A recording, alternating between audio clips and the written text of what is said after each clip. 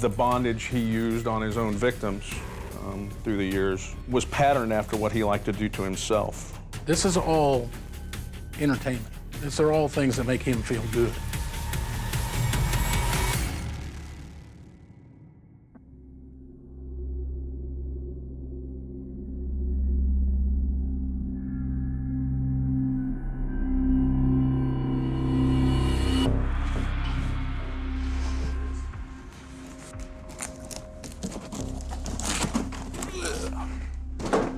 This is the entire, in his office, right beside him, this is a cabinet drawer. This is pretty much the way it was. He has several 3-ring binders, but the most important one is this one here. It is called the communication book. He has cataloged the communications as he sent them to us. He used these books and these files to document pretty much everything he did over the years. And he wanted to keep them, obviously, because he didn't want them getting out. He wanted to keep them close. However, guys like this, I guarantee you he's read through these, he's looked through these books hundreds of times, because that's how he continued his fantasy world. And he was comfortable with it being in his locked office at work, so that he was the only one who had access to it. And he was pretty cantankerous at work, so I mean, people didn't mess with his stuff because he was just he's kind of a nasty guy and very unpleasant individual by all accounts.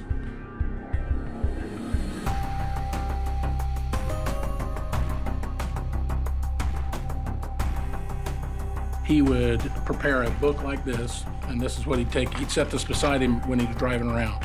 And this is prepared for just so he can fantasize. He tells you where he got the picture.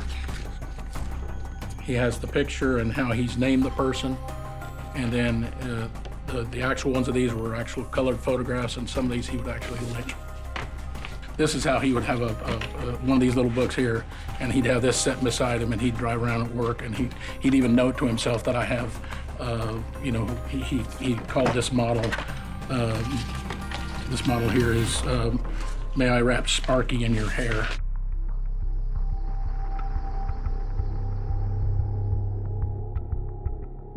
He would say, I have like Becky with me today.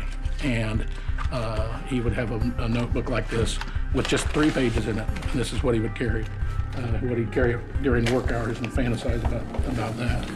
Here's another example right here. He would cut them out, he'd mount them.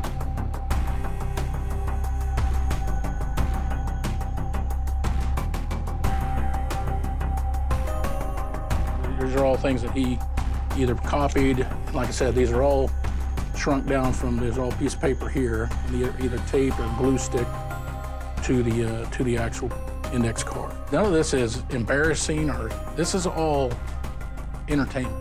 These are all things that make him feel good. Quantity of material is pretty staggering, because this is one drawer, and I assure you there's a green tub, there are other books at his house. He would save books, and he would actually put little post notes where the books would mention him.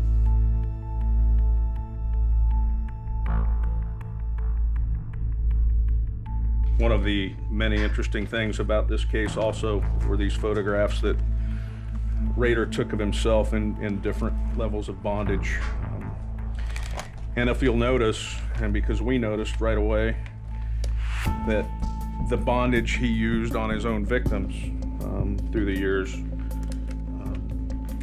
was patterned after what he liked to do to himself, or vice versa. But you can see in some of these that one of his almost signature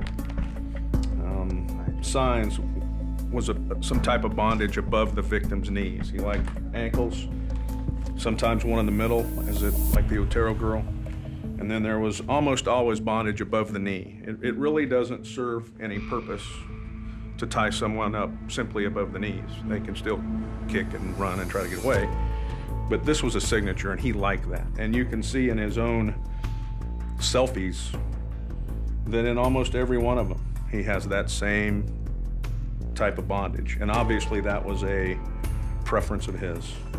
He liked to see it. He liked to see it on his victims. He liked to see it on himself. He wanted to know why he did what he did, what caused him to be the way he was. But it wasn't out of remorse. He just wanted to know. He showed zero remorse throughout this entire investigation, arrest, court proceedings, incarceration. He's never honestly shown any remorse. I think remorse to him is a concept. I don't think it's a reality.